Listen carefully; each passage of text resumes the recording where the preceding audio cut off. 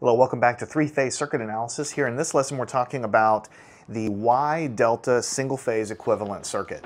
If you remember back to the first batch of lessons when we had the Y-Y arrangement, the single-phase equivalent circuit was really the key to doing all of those problems, because ultimately the single-phase equivalent circuit allows you to find, since it's one single loop like this, it lets you find the line current, IA, little a, big A.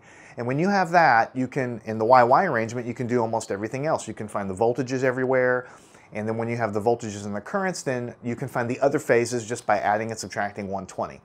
So the strategy is going to be the same for Wye-Delta. We ultimately want to find a single-phase equivalent circuit for that one also. Once we have the single-phase equivalent circuit, it allows us to find that line current IAA, and we'll talk more about it, but ultimately that lets you solve all of these problems, basically. The only wrinkle is that you do not have a nice Y arrangement at the load end, right? You have this delta arrangement. So in the single-phase equivalent for the YY, it made sense that you could do a single loop for the single phase, because if you remember, the Y was one guy, and then the A phase was not in this triangle arrangement. It allowed you to come back through the neutral terminal, and it was a lot more intuitive how you could draw a single phase equivalent for the YY arrangement. It's not so equivalent, it's not so obvious here, because once you get from the source through the line and over here to the load, what do? How do you draw your single phase equivalent? You've got all of these choices here. These are in parallel, plus you have this one. So what do you actually do? How do you draw it? That's what we're going to do in this lesson. That's what we're going to study in this lesson. Now, ultimately, the trick to all of these problems is you want to take your delta load, and I've said it a few times now, you want to transform it. There's a way to transform it into a Y load. And that transformation from delta to Y is very simple, assuming the circuit is balanced. Now, this circuit is balanced because at the load end, Z delta, Z delta, Z delta, they're all labeled the same. That means that these loads arranged in this triangle formation, they're all the same. So this could be 1 plus J 2 ohms. That would mean this would have to be 1 plus J 2 ohms, and this would also have to be 1 plus J 2 ohms.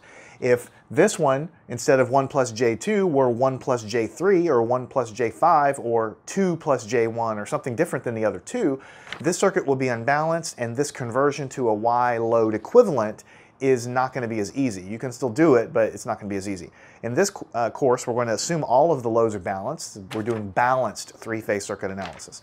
So we want to go from this configuration into something like this. Now, before we go over here, let's go ahead and label a couple of things. Coming into this direction, this is big A. I've got them labeled over here, but let's just, for the sake of clarity, let's call this terminal big A.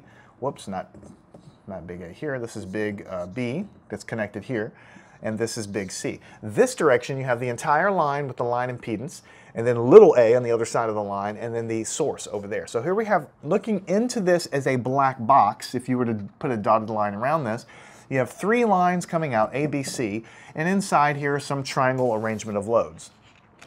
And they're all balanced, meaning they're all the same. So what we want to do is we want to convert this into something that looks like this. I'll try to draw it freehand. I'll probably screw it up. But anyway, we want something like this, and then we want to have a common point here, and we want to go here. We want to have a load here, and then we want to have a load right here, like this. Like this, and then this will be right here. And so this will be a terminal, this will be a terminal, and this will be a terminal. And what do you think I'm going to label these? We want to convert from that form to this form, so this will have to be terminal A, this will have to be terminal B, this will have to be terminal C to match up with the three line terminals that we had in the other